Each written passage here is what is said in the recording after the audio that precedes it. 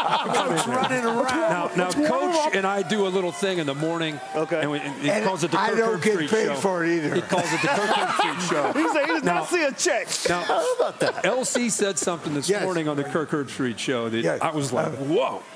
We haven't talked to you in a while. You've been away. What's your top four now with all the chaos? No. And you said top four at the end. You say how it's going to end. Your top four. Listen to this top four. Go ahead. Georgia, because they got great defense, going to win it. Ohio State going to beat Michigan. Tells you about his pick next week, I guess. Tennessee gets in because they're going.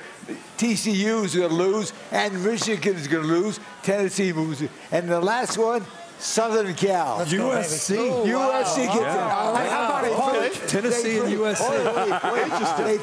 They play. Interesting. UCLA, Notre Dame, and Georgia versus Lincoln Riley in the semifinal. The games are played in November are the games you remember.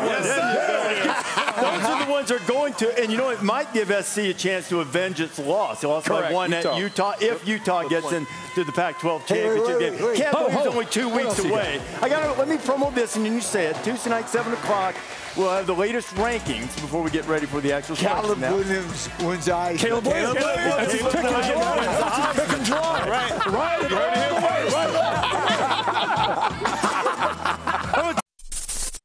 Thanks for watching ESPN on YouTube. For live streaming, sports, and premium content, subscribe to ESPN+.